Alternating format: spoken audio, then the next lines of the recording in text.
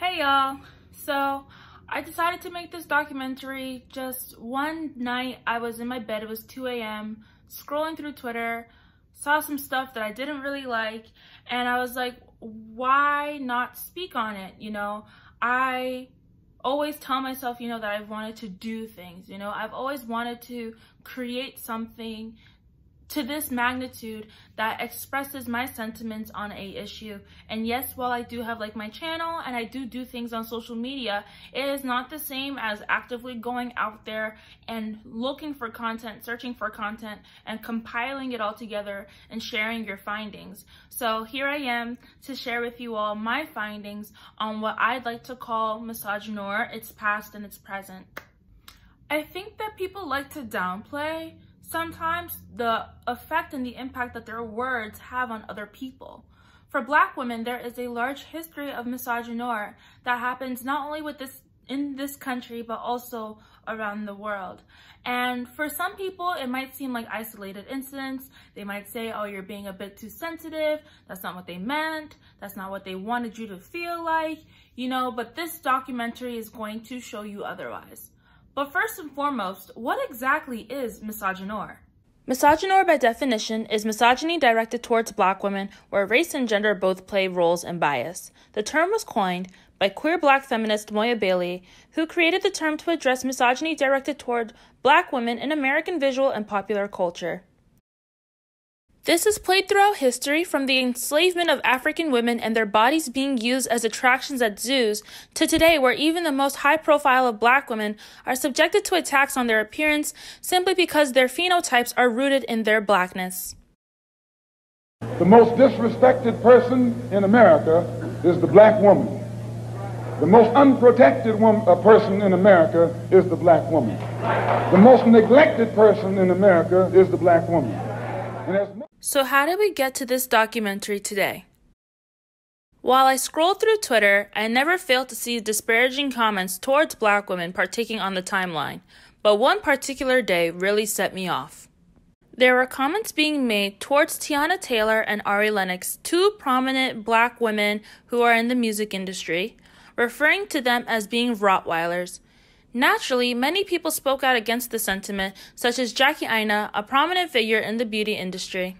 These types of comments are typically made towards darker-skinned Black women with more Afrocentric features, sometimes more muscular features too, like Serena Williams, Meg Thee Stallion, and Michelle Obama. Not only that, but I also saw some comments made towards Blue Ivy Carter, the famous daughter of Beyonce and Jay-Z. Here, a Black man and white woman came together to attack Blue Ivy for inheriting her father's more Afrocentric features. This isn't the first time that Blue has come under attack. People often refer to Jay-Z as less conventionally attractive, and when Blue was first born and growing up, there were numerous comments praying for her to not look like her father when she is a beautiful young Black girl. Oftentimes, misogynoir starts at a young age. Whether young Black girls are made fun of for their features or hair, there is a commonality amongst them begging their moms to help fix how they look when it's not needed. My name is Aaliyah Kimmy. I'm 19 years old. I go to Temple University. I'm a sophomore here, and I'm a journalism major. I'm from Allentown, PA. I was originally born in Boston, but my younger years were spent in Brooklyn, New York.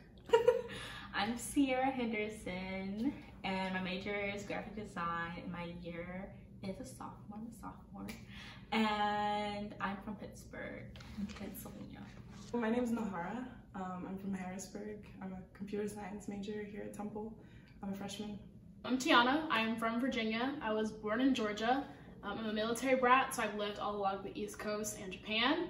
I'm a freshman at Temple University. I'm studying history and Italian. My name is Zainab, but everybody just calls me Zane. I am a senior biology with teaching major, and I'm from Magnolia, Delaware. Okay. So, as I mentioned, I used to live in Brooklyn, New York. Then I moved into Allentown, and the suburbs of Allentown is a predominantly white area, and my mother's Black and my father's white.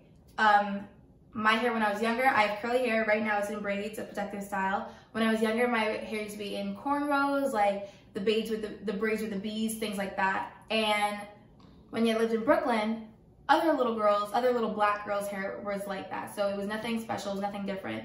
When I moved to Allentown, I was the only black girl in my class. I was like the first black friend per se that a lot of the little other kids had. And they didn't know that they were being like, having like microaggressions towards me or like making me feel a certain type of way. But everybody else around me had straight hair, blonde hair. Their hair didn't curl like mine. No one else's hair was in braids. And if they were in braids, you could tell the difference between my type of cornrows and the braids that the little white girls had. You know what I mean? So they'd want to feel my hair. They'd be like, oh my God, you're so different, whatever. And I was just like, okay, cool. And it didn't really like bother me until I started like feeling towards myself, I want straight hair. Or mom, can I come home? I want to straighten my hair. Like, what is it going to take for me to have the same hair as everybody else? And it wasn't so much as like, oh, my skin color is different. Because, you know, I wasn't the only person of color. Like, there was other people, Hispanic people, there were Asian like kids, like, but I was the only black girl in my class, you know? And while there are other people of color, like I was the only black girl. I was the only one with hair that was the way that my hair was. And that was the first time I ever realized I was black.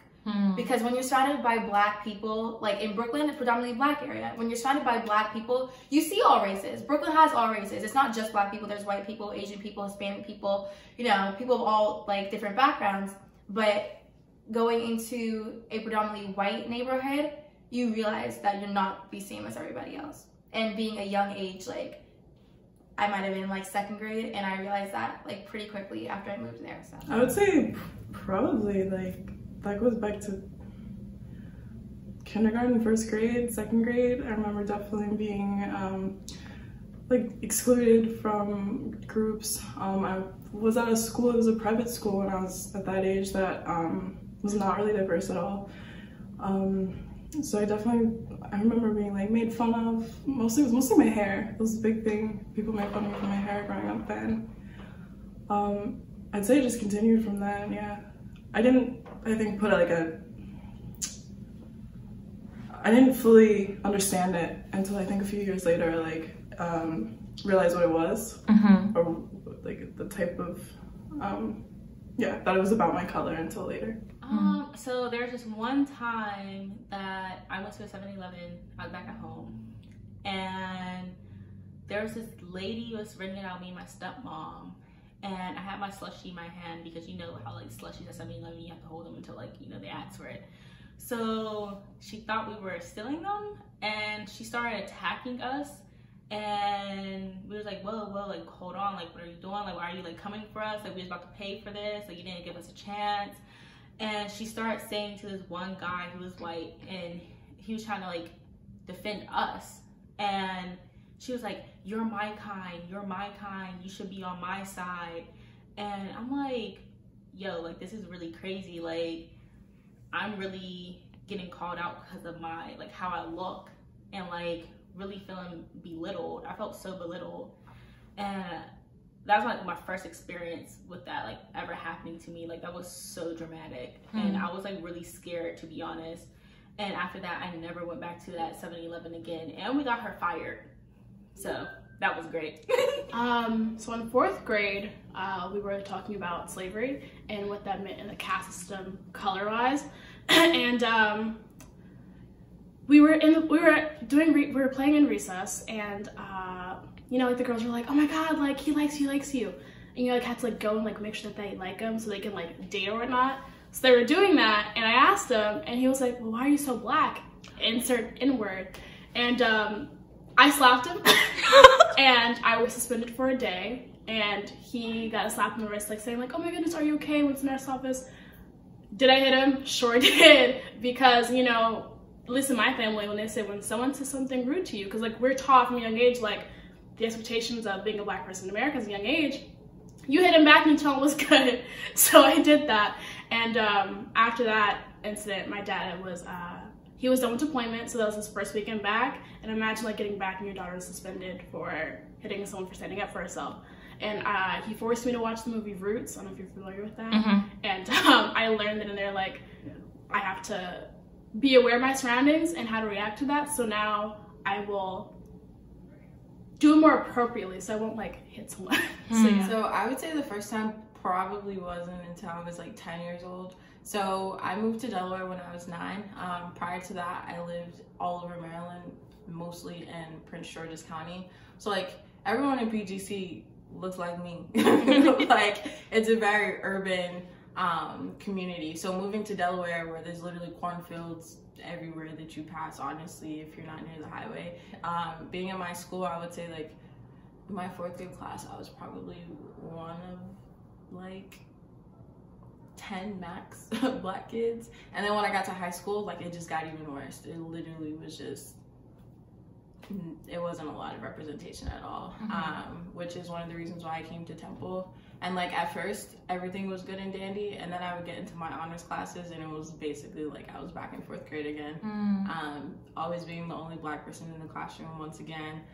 Sometimes there would be another black individual, but I was probably still the only black female, which made it even worse. So as you can see, this is something that young black girls have unfortunately experienced throughout their lives. Being able to remember early instances of misogynoir is a very common thing. Going home to tell their moms that they want to straighten their hair, or in even more extreme cases, take lightening creams to lighten their skin. We're taught to hate our skin, our features, and our hair from bullying by peers and the media we consume. Funnily enough, we are now in an age of blackfishing, where non-black people are emulating black people, mainly black women, through over-tanning and adopting black hairstyles. Now for some, they're like, it's just hair. But it isn't just hair when it's rooted in history, and the very same people who are the originators for said styles aren't even appreciated. It reminds me of when Zendaya, a prominent black actress, had locks in her hair, and Juliana Rancic, a media personality, made a comment that Zendaya looked like she smelled like, quote, weed and patchouli oil, unquote. Although Rancic apologized for her comments to Zendaya, who was still a teenager at the time, it shows that even the most prominent stars are subjected to this targeted speech. Now, we see locks being used on the runway, in editorials, and as fashion pieces, signifying how when it is on black people, it is unkempt and unprofessional, but on others, it is urban and fashionable. Okay, so I would say there was a moment when I was in 10th grade where a teacher was doing roll call and she was trying to say my name, and rather than just trying to phonetically say my name based off of how it's written, she called me Zimbabwe. And at first, nobody in the classroom really knew who she was trying to call on, but then I realized I'm the only person in the room whose name begins with Z. So I raised my hand and asked her if she was asking for me, Zainab. And she said yes. I had this teacher for a year at this point too, so it's kind of like, sis, you know my name. Like, of all things that you could have called me, Zimbabwe. Also because of the fact that there's other Z names out there. You could have called me Zoe, you could have called me Zaria, but you called me Zimbabwe. Like, when I went home and I told my mom the story of what happened, she was very mad. Like, she almost went to the principal and like made a huge thing out of it, but I kind of just let her let it go. But I do always wonder, like, if I wasn't black, would you have called me Zimbabwe? Like, would that have been your first guess? Probably not. Probably.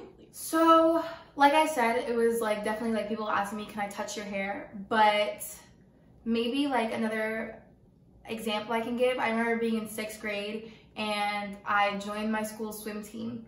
And let me tell you right now, I do not like swimming. Like, I don't know why I did it. I think it's because all my other friends wanted to do it and I was like, sure, why not? Like, this would be cool, this would be fun. And I remember being on the bus, because we'd be bused from our school to the swim facility. And I remember being on the bus and my hair was in cornrows, and one of the older kids were like making jokes at me, like, oh, look at your hair, that's all, that's, and they were saying like that's for nigga dudes, like, you know how, like, they didn't, like, people, some white people have no problem saying nigga because they feel like, you know, it's in the song, like, whatever, it's just a song, you know, if they don't understand that how much it's like you'll hear white people say nigga, and you know, like, sometimes they don't mean it in the way that, you know, they don't understand. Like, some people just don't understand. They're like, bro, your hair is like a nigga, bro. Like, I was in 6th grade. Like, they're like, you look like a bro. Like, you look like a nigga, bro. Like, I was a 6th grade girl. Like I'll never forget that. That was the first time. Like, that is a memory that I will never ever forget. If I ever saw this kid today, like, I know exactly who he is. Like I remember that so vividly. Yeah. Just a little, it was like a white, like a white boy. Like, he must have been in like 7th grade. I was in 6th. Like, and you know how people are in middle school, but still, like, at that age, you're old enough to know. Exactly. I think when it was like, so I remember there was a guy that I thought I was friends with. I didn't even like this guy, and we were like standing in line in the lunch line, and one of his friends said something that we would be cute together, and he's like, "Oh, I don't like black girls," but like just like outright, like just blatantly, really. And I was like, "Oh, I didn't even like you, first off," but also that was, you know, really hurtful. So that was like the blatant one, but that was freshman year. Before that, I don't think there was anything when I was younger that was so blatant where you could say it was like, I don't think these people really thought they were saying anything racist or had any prejudice. It was just, you were excluded, you know? And when you were in the group, you didn't feel like you were part of the group. High school, no, not even high school, middle school, when the teacher's like, I need 4 strong boys to help me with the chairs. You're just like, well, I'm strong. It doesn't have to be a boy. It can be a girl that can lift the chairs and help you move it. And she'd be like, no, Tiana, just sit down, let the boys handle it. And I'm like, but can't girls help move things and lift heavy things also?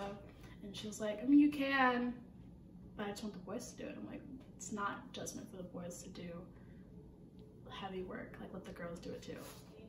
A lot of people don't see me as black. And I'm black. But like, since I don't look like this stereotypical black girl, people don't think I'm black at all. And like, I remember one time there was this one boy in my class, and he was like, Sierra, you're black? I was like, yeah. He said, I'm not gonna believe you. Like, you know, you're not black. Like, he really said that, I think you're Spanish, or like you're Indian or something, but you're not black. And that made me feel some type of way, because I'm like, I know I'm black. I know that like my family's black. Like, of course I have like, you know, mixture like in my family. Like, I have a biracial grandmother, but I'm black. Like, at the end of the day, I'm not mixed with half and half with anything. Misogynoir is not only in reference to looks, it happens in all aspects of life, most prominent in medicine. Black women are less likely to have their medical concerns taken seriously because as women, we're viewed as exaggerating our symptoms, and as black people, we're seen to be able to endure pain at a higher threshold compared to our counterparts, which is rooted in decades of eugenics, but that's for another time. When it comes to childbirth, black women unfortunately have a higher mortality rate compared to non-black women. There have been stories in the news and in social media of husbands and families recounting experiences where the mothers of their children have passed due to malpractice. My wife, Kira Dixon Johnson, was the closest thing that I'd ever met to a superhero. She made me far better than I ever thought I could be, and she was far better than I ever deserved. We're talking about a woman that ran marathons, that raced cars, that spoke 5 languages fluently. So we were blessed to welcome our first son, Charles, on September 18th of 2014. We always wanted back-to-back boys, and we were blessed to find out that we were going to welcome our second son, Langston, in April of 2016. We walked into Cedars-Sinai Medical Center on April 12th of 2016 with a woman that just wasn't in good health, she was in exceptional health. We went in for what was supposed to be a routine scheduled C-section on what was supposed to be the happiest day of our lives, and we walked right into what was a nightmare. Shortly after the procedure took place around 2 o'clock, shortly afterwards, we went back to recovery. As I'm sitting there reflecting in all this glow and pride of being a new father for the second time, Kira's resting, my new baby is resting, and as I look at her bedside, I begin to see the catheter begin to turn red with blood. I brought it to the attention of the staff, the nurses at Cedars-Sinai. They came in. They said, we're going to do a couple of things. We're going to order a set of tests, and we're going to order a CT scan to be performed stat. I was concerned, but I said, you know what? My wife is healthy, and we're supposed to be what's supposed to be one of the best hospitals in the world. I'm concerned, but we've got a plan, okay? Blood work comes back. It's showing that it's abnormal, and she's hemorrhaging. And they ordered a CT scan that was supposed to be performed stat. Keep in mind, this is around 4 o'clock. 5 o'clock comes, no CT scan. Her blood levels are continuing to drop. By this time, she's beginning to shiver uncontrollably. 6 o'clock, no CT scan. She's beginning to become pale. She's in extreme pain. 7 o'clock comes, 8 o'clock comes, no CT scan. I'm begging, I'm pleading the staff to do something. And around 9 o'clock, as I continue to plead for my wife's life, the staff at Cedars-Sinai Medical Center tells me, "Sir, your wife just isn't a priority right now." 8 o'clock comes, 9 o'clock, 10 o'clock. They said, "Well, we need to do a blood transfusion." I'm saying, "Well, where is the CT scan?" It wasn't until after midnight that they finally took my wife back to surgery. After I'd begged and pleaded for them to take action for more than 10 hours. When they took Kira back to surgery, they opened her up and there were 3.5 liters of blood in her abdomen. And she coded immediately. Now I'm here to tell you this. I'm not here to tell you what I think. I'm here to tell you what I know. There are people on this panel that are far more intelligent than I'll ever be that are going to talk to you about the statistics and how horrifying they are. What I'm here to tell you is this, is there's no statistic that can quantify what it's like to tell an 18-month-old that his mother's never coming home. There's no matrices that can quantify what it's like to explain to a son that will never know his mother just how amazing she was. My wife deserved better. Women all over this country deserve better. Now, you all may be thinking after watching all of this really sad stuff, dang Hafeezat, why you got us all sad here? Now, while I understand that that is a solid reaction to the things that you may have just heard, I want to let you know that it is not all dark and gloom. Yes, that is currently happening. Yes, that is our past. But right now, there's a lot being done not only to combat misogynoir, but to create spaces in which Black girls and Black women feel comfortable to be their authentic selves and to push the upliftment of their voices in all aspects of life and society.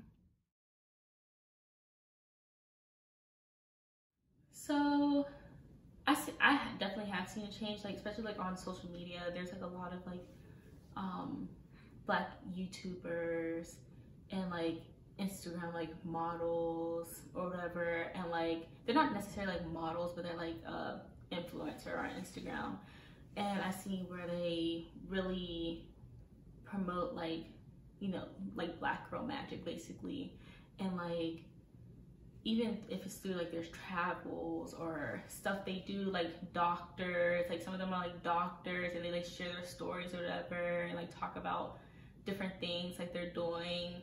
It's just like I see that all throughout social media. It's not one specific thing, but I see it through different influencers and different people doing different things as like being Black women that are really like amazing, and it's showing us that we could do it too, you know?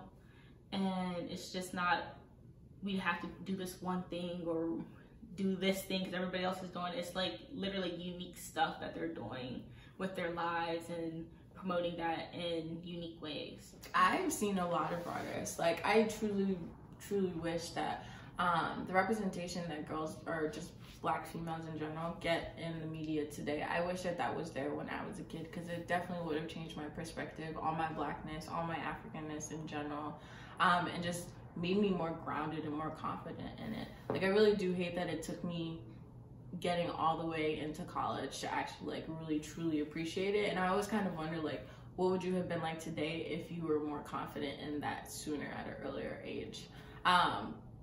My kids are gonna definitely be blasting Brown Skin Girl. They will know that song word for word, and when they're feeling down, we're gonna play that and jam to that in the car. Like I really wish that little things like that were definitely out there when I was a kid, because it definitely would have made a big difference. When I was younger, I feel like there definitely wasn't a lot of Black women on TV or like in kids shows and whatnot, and if they were like the token Black girl, you know what I mean? Like now I feel like we have a Black girl being the Little Mermaid, like like that's fantastic. Or, you know, we have Black girls that are like the leads of shows, not because like, you know, like it's like even like a Black sitcom per se, you know, but like it's a regular show with regular people and a regular idea, you know, and the show's not about her being Black. It's about any other show. It's just that a Black girl's playing it. That was me with Casey Undercover. I loved Zendaya and Casey Undercover. Yes, because there's like any other regular like show but a Black girl, and that's nice, you know, because it doesn't have to be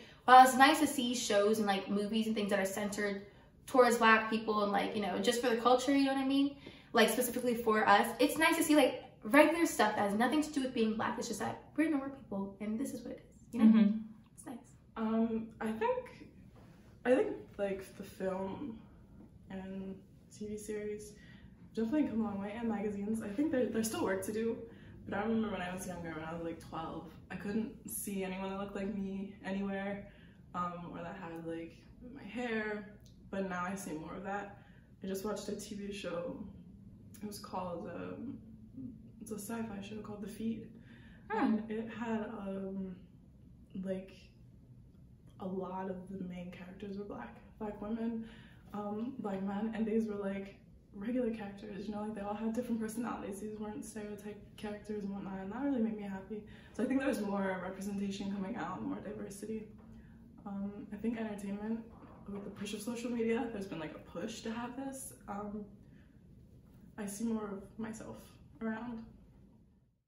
We have started creating initiatives to recognize the power that Black girls and women hold within themselves.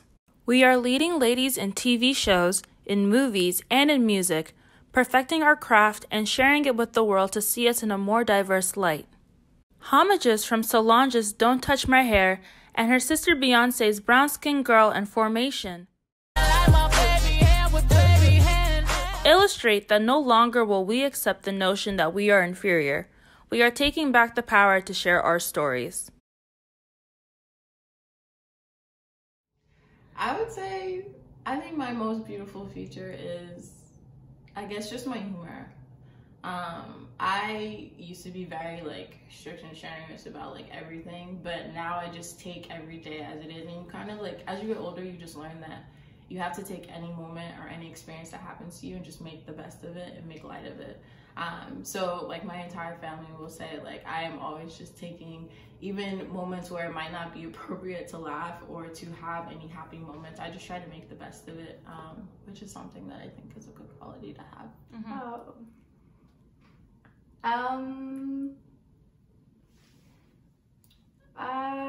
I think maybe my smile. I don't know. I've been told I have a nice smile a few times, so maybe that. I don't know. Also, okay, this has nothing to do with like skin color or anything, but like my pinkies, because they're okay. It sounds funny, but like I used to get picked on like so much over my pinkies because they're like different from everybody else's. So like I just learned to love them because like my dad has them, like me and my dad has them, so it's like something with like my dad, so that's like a feature. But want to like, show your pinky? I mean, I guess this is my crooked pinky. Hey guys, yeah, beautiful pinky, yes. But yeah, so that's like my like feature that I love about myself. Like overall, like I love who I am and what I look like. Like I'll always like love myself for who I am. I don't want to look like anybody else. Like I don't wish I had like bigger lips, like this like bigger eyes or whatever, because my eyes are like tiny. Like I just love myself from who I am, and that's like the most important thing, especially with females.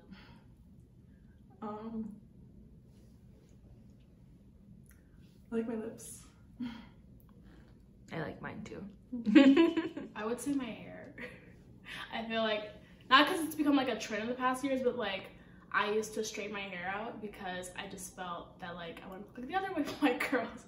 When no, my hair is curly and it's pretty and it's not, what's the word that people used? Unkept or nappy. Like no, it's curlilicious. That's what it is. Okay. We are gracing the stage and taking crowns. We are on the covers of magazines. We are breaking into spaces and creating our own. As we continue to move forward, we should also remember the Black women in our lives, both present and past, and the support and foundations they've laid out to get us this far.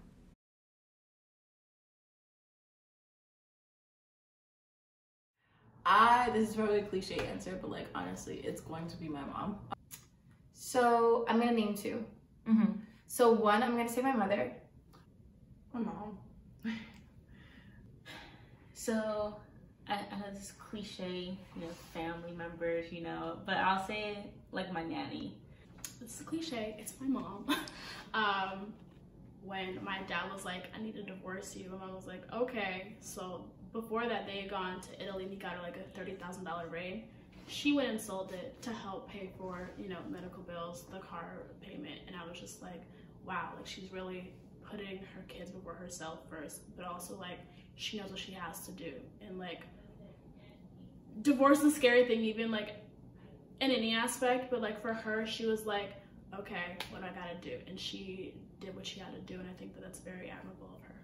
Because she went through like a rough time growing up, and she's biracial, and what she claimed like she's like mixed, but she knows like she takes pride in that Black side of her, which I really love, because she like she said, like growing up in an all Black community, she had a hard time with dealing with that, because she doesn't look Black, like she'll pass for white, but like she knows she's Black deep down inside, and like hearing her story and stuff she had to go through, and like her brothers and her dad, what they had to go through being like a Black, you know, family, it's just amazing, and especially since she grew up in a time where segregation was still taking place.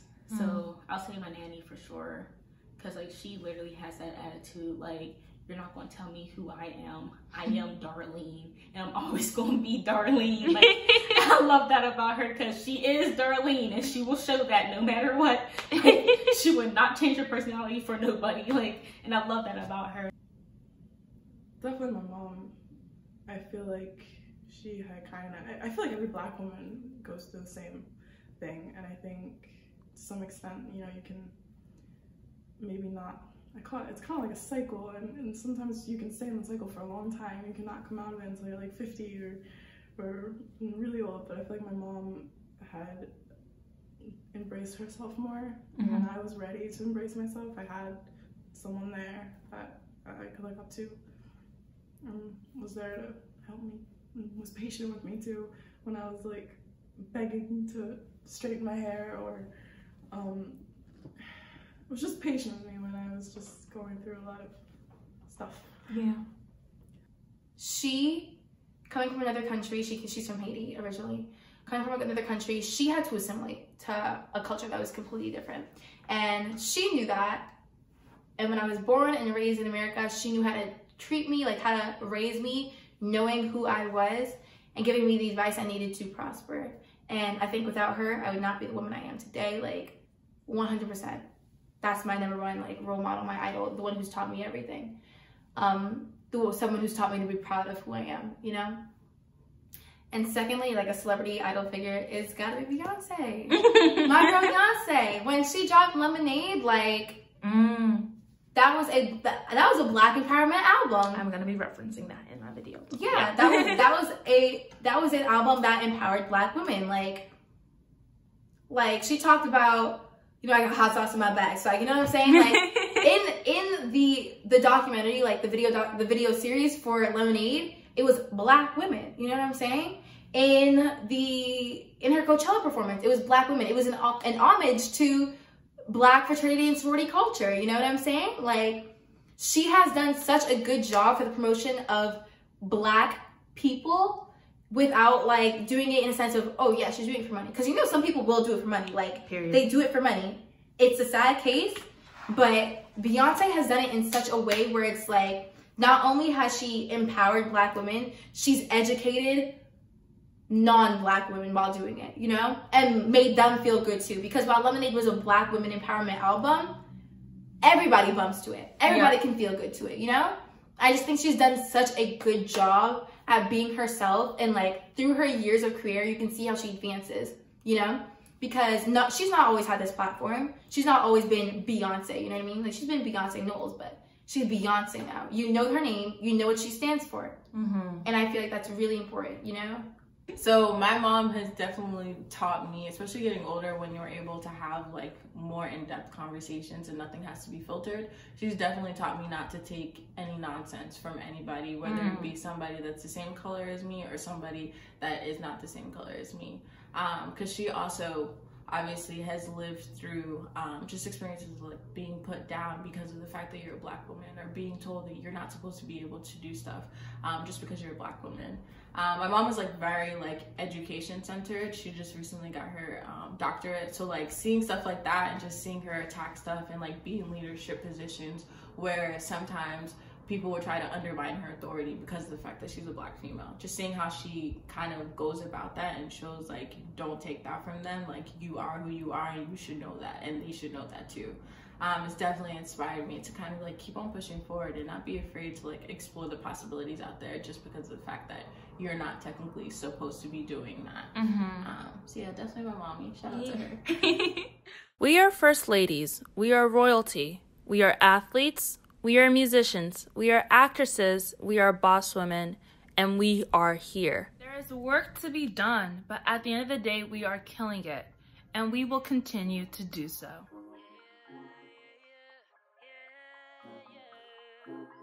If 9-year-old me knew that today everybody would be walking around with dashiki and want to be wearing ankara, want to be listening to Afro beats, want to be tasting jollof rice. Like, if I would have known that that's what it would have been like in 2020, I would have been screaming it down the block to everybody that I was Nigerian and telling them, come to my house, come get some food, come listen to this music, come to the parties with us. I was just very scared to share that with people as a kid. Like, I definitely agree with that. I always ask my mom, like, can I bring fufu to school? And she'd be like, no, people don't know. And I was like, I just want to eat my fufu and okra, please. Like no meat. Shouldn't eat meat with your hands at school. I know, you just got a fork and a knife cutting the beef, like what? Once I was in high school, I was like, F that, you're gonna take it as is, so. Yeah, you want some? Do you want some? You should taste it. And I think I've realized that to fit in, you don't have to be like everybody else. To fit in, like, in my opinion, is just being happy with yourself. And like, because once you're happy with yourself and once you're confident with yourself, like, I think you'll flourish better. And accepting my Blackness was one of the, I think that's why I have so much confidence today. Like, being happy with myself. And that's why I had the confidence and like, am happy with who I am. Yeah. Any last words that you want to share or anything like that? Stay you, stay beautiful, and I'll catch you later.